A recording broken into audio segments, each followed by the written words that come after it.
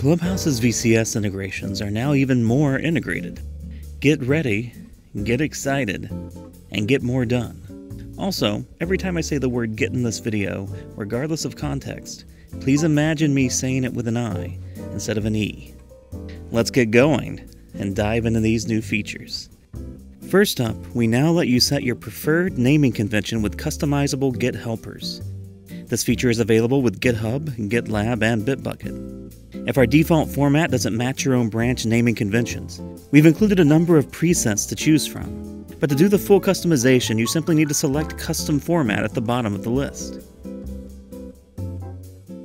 Next up, our integrations can now detect when open work is associated with a story.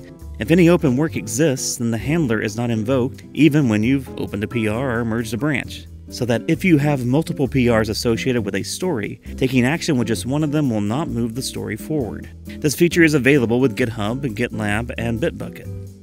Next, if you open a pull request as a draft in GitHub or as a work in progress in GitLab, this will no longer trigger the Clubhouse event handler to update the associated story status. But the moment you move it from a draft or work in progress to an open PR, the event handler will trigger and update the story. There's another new feature. You can link a GitHub commit to a Clubhouse story by using what you see here on screen in the title or the body. This takes advantage of the GitHub autolink feature, and so it needs to be initially configured within GitHub before you can put it to use. Also, as it takes advantage of a GitHub feature, it does not work with GitLab or Bitbucket. This list is not done. You can also now define when an update in GitHub, GitLab, or Bitbucket should not cause an update in Clubhouse. Simply write or label the PR with a label that says skip-ch, though note that the label option in particular is not available in Bitbucket. Could there be another feature? There is. You can now associate commits with stories by entering the story's full URL in the commit message.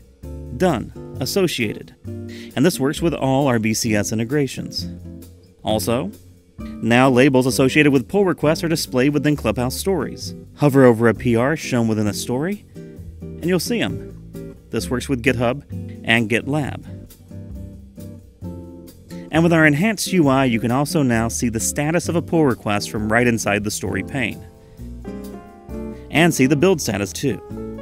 These updates bring significantly more functionality to our VCS integrations. If you're already using one of them, these new features will automatically appear for you and should be working as of now. But if you're not already using one, they're easy to set up and they make Clubhouse a more helpful part of your workflow. Visit our Help Center to get started. You didn't think I'd pass up one more chance to say Git, did you? And learn how to set up any of our VCS integrations. We're here to help, and also to build integrations, but mostly to help.